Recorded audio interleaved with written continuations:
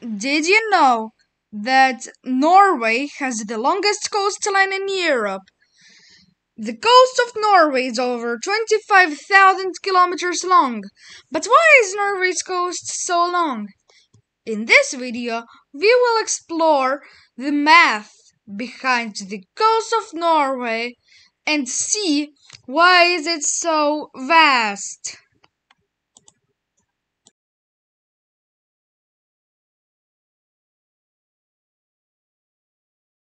Let's start by looking at the definition of a coastline.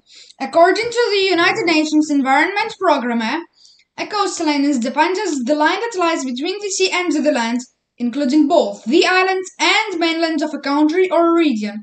That means that the length of Norway's coastline includes all the islands and archipelagos that make up its northern coast. Now, let's look at why Norway's coast is so long. It all has to do with the shape of Norway's coastline. If we take a look at a map, we can see that the coastline is very jagged and irregular, with many inlets and bays.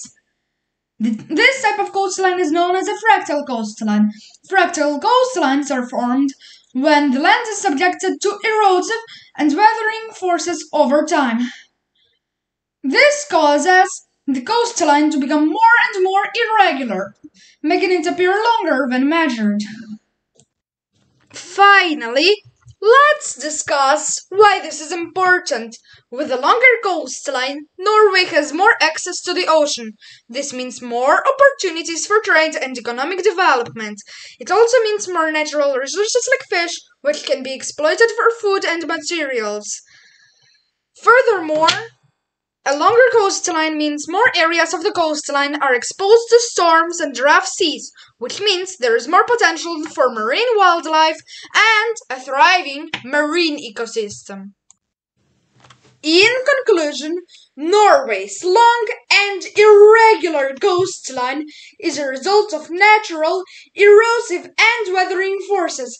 This coastline has led to greater access to the ocean and more opportunities for economic development, as well as a thriving marine ecosystem.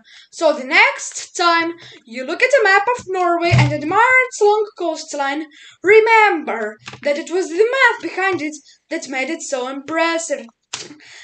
And that's it for this video.